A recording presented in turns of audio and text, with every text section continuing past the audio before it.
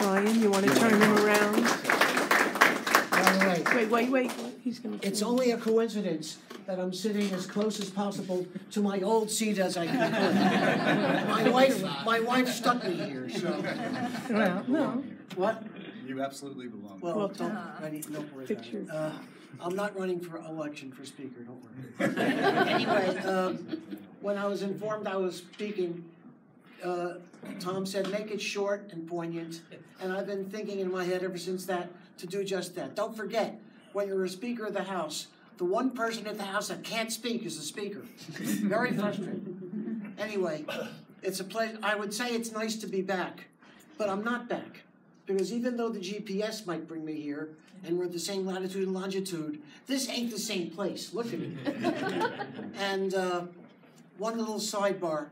What you don't know about me is, in the Chinoy family when I was growing up, Mark Vitale mentioned wood paneling.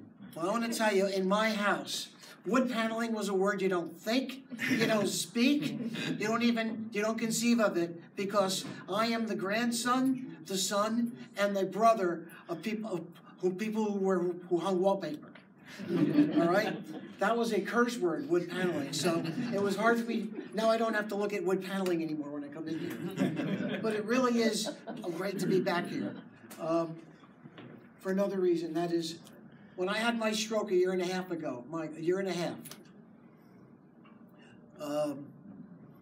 one thing I always wanted was, I think I'm lying there in my rehab because I was in rehab I was out institutionalized for 4 months after that bad day. And I had to have a good time to think. And the question is, I'm speaker, I was speaker at the time. When do I leave? How do I close my chapter with involvement in NJDA? And I'm thinking, and you sit there and very often you know something bad happened, but you can't rationalize it in your head. The loss of a loved one or something. And I had to come to grips with something, that I lost something. And one thing that's very important to me is that, and I think in life, is that when you do something a long time and you finally do it for the last time, you want to know that. At the end of the president's term, he knows when it's his last morning presiding. But it was very important to me that I knew when my last meeting of the House was my last meeting. And that's why I really tried and did preside over that last meeting after my stroke, and I wanted to induct my successor, which I was happy to do. And I want to tell you, and also tell you, Ed, after the first 20 years, you don't worry about, you'll find that. You'll find after the first 20 years, you'll get it. You won't worry about situations you get into.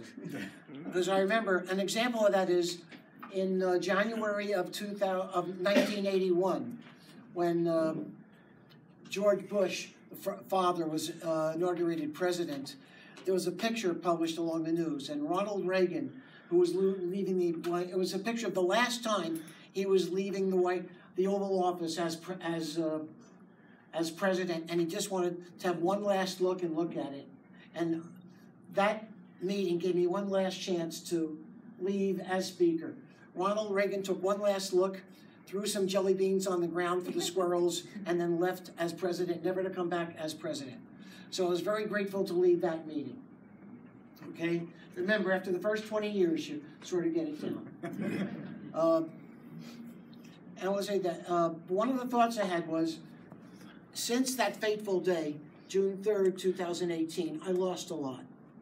I lost my ability to practice dentistry. I can barely use my left hand, and I'm left-handed. I lost my practice. I lost the ability to drive and all that other stuff, although Elaine and I are getting along. We're getting around. You know, we're here, we go out, we do things now. And for those of you who know, I'm able to walk with a cane slowly, which I really appreciate. On a flat surface. Huh? On a flat surface. On a flat surface, right. That's why I couldn't go up the ramp. I couldn't walk up the ramp today. So I'm lying there and thinking that I wanted to have that chance to do that one last thing. I was denied the chance of my last board meeting and stuff like that. But even though I lost a lot of stuff, there's a lot of stuff I still have and I'm grateful to have. And one of them is the love of my wife and my son.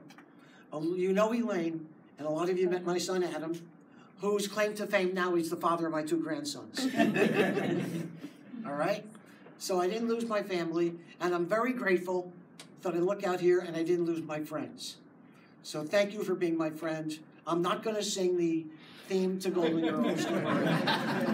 Happy Trails was enough. But thank you for having me here, and I've really appreciated the ribbon.